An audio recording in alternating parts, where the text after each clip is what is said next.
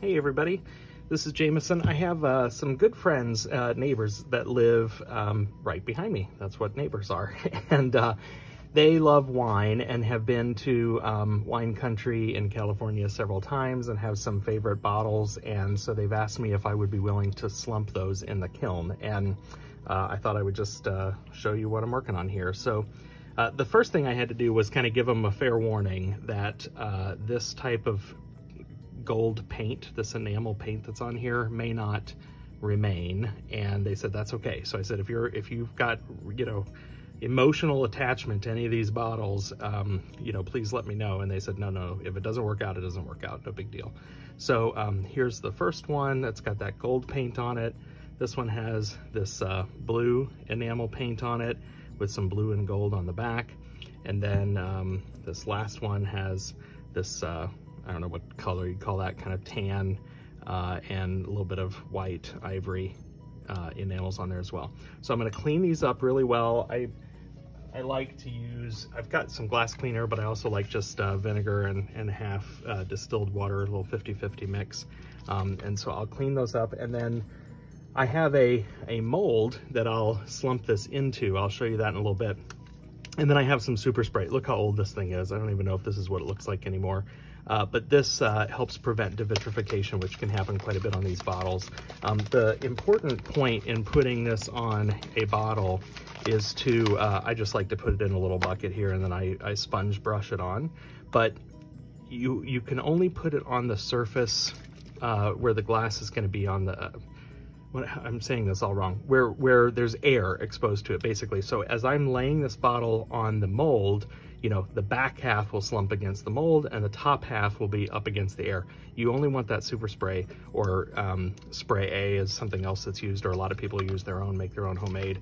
You only want that facing the air side. If it's around the back, if you will, then it can kind of ruin the piece. It'll look nasty. So I'll show you what I mean here in just a little bit. I'm gonna shake this up really well, pour a little bit into my container, and paint this on my bottles.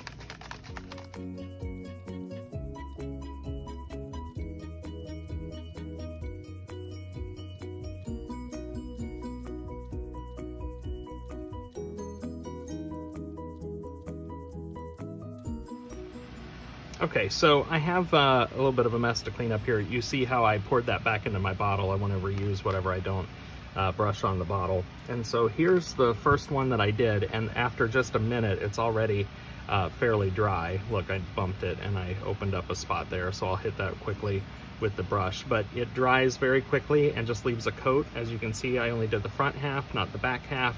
And again, that's because you don't want it on the back half where it's not going to be exposed to the air in the kiln. So I'll put one of these on the mold and show you what I'm doing next.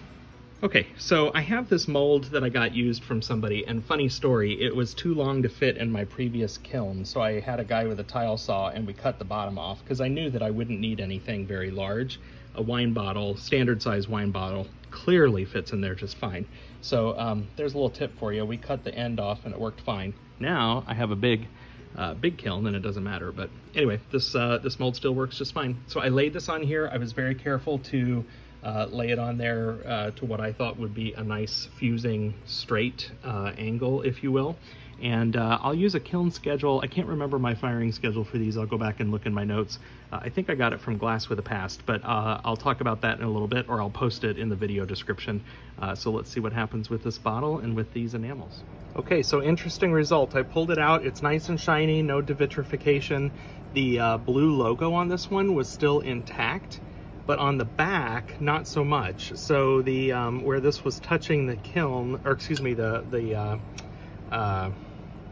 mold, it looks like some of that kind of fired funky. Some of it remained blue, most of it fired white. It kind of got real funky on the back end. So interesting result on that one. I'm gonna go ahead and put the next one in the kiln.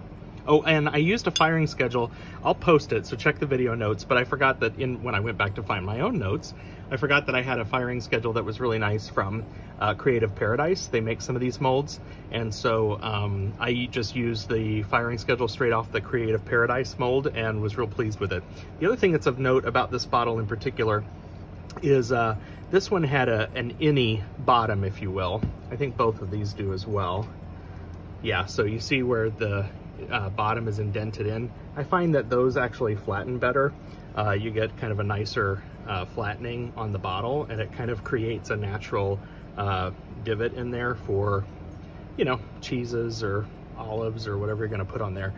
So I happen to like these that have the innie. The other thing that's going to be different, we'll see what this fire's like. Generally speaking, I think for like a platter use, a bottle that has what I would call tall shoulders is a little bit better. So this one had, you know, this lower shoulder, if you will. So once it comes out, I'll show you what it fires like. It's just not going to flatten quite the same as this one. So anyway, we'll put the next one in and see what it looks like. Okay, sorry about the messy work area. Here's number 2. So this one came out really nice. You know, it's hard to center the bottles in the mold perfectly, so this logo is a little off center. I'm a little disappointed by that. But generally it fired nice, it's nice and clean, other than my fingerprints I'm getting all over it. And on the back, it did pretty well. This enamel's picking up the kiln wash a little bit. So I took it into the kitchen, hit it with some vinegar and a scrubby, and got most of the kiln wash off. I think there's still a little bit in some areas, so I probably need to do it again.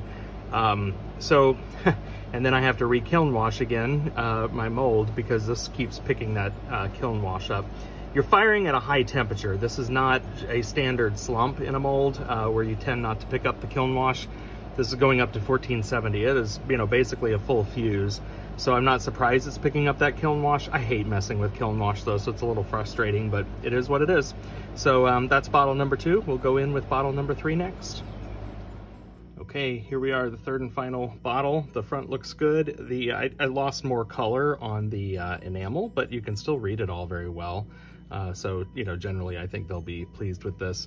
And the back enamel pulled up all kinds of kiln wash. This is frustrating. Again, I just don't use kiln wash very much, so I decided not to do the idea about using paper. I went ahead and kiln washed, re-washed my mold again, and this has now picked up all of that. So I'm gonna have to spray this down with some vinegar again and let it sit for a little bit and scrub that all off. And then we'll have that. Okay, so here I wanted to show you some different bottles and actually help you learn from my mistake. So this was one where this is a very large bottle, and this is an example where, see here what I was talking about on the wine bottles that had an innie and how it kind of lays differently. This was just a flat bottom, and it traditionally folds over the top here, and I just don't like the look as much. Now I had coated this with the spray, super spray, but I did not coat the bottom, and then the bottom folded over, and so now I've got devitrification that happened on the bottom. You don't have to have a mold to fuse bottles. You can fuse them flat. I happen to have this piece of, I don't know, kind of curved ceramic. You see that? And so I use that often to make a little handle. I underestimated how much these bottles would squish out. So this one squished out past the paper. So did that one. But more importantly, they touched. Oh no! I didn't realize that was going to happen. So these guys are probably just going to go right into the recycling bin. Let's see if I can lift them up. Yeah, they're connected. Oh well, oops.